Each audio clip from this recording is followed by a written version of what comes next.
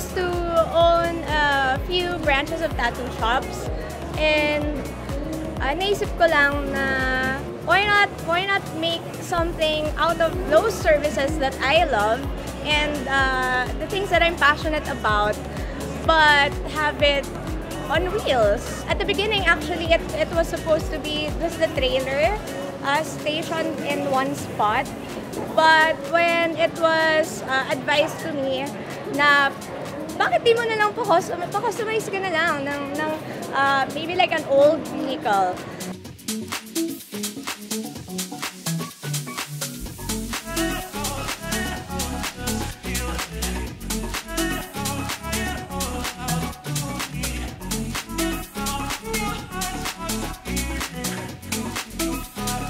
I got to revise it a little bit to my own liking kasi there's something very special about me being on the road constantly because I'm always like traveling, tapos with my DJ gigs from before, parang there's something special when I'm on the road. That's where I get to think the craziest ideas.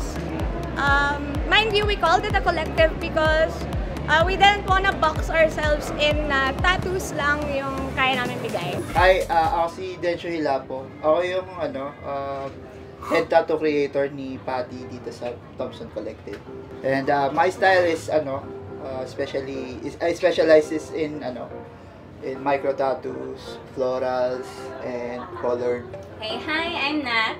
I'm known as Natalinia sa Instagram. I'm one of the main tattoo artists dito sa Thompson Collective. Yung style ko, I like dainty ones, pero yung pinaka-style ko talaga is illustrative. When a client comes to me, I really prefer it to draw for them. I'd rather personalize it for them. Ayoko yung, as much as possible, ayoko yung makukuha lang nila sa internet. So, hi! My name is Mia. I am the piercing specialist of Thompson Collective. I do all kinds of piercings.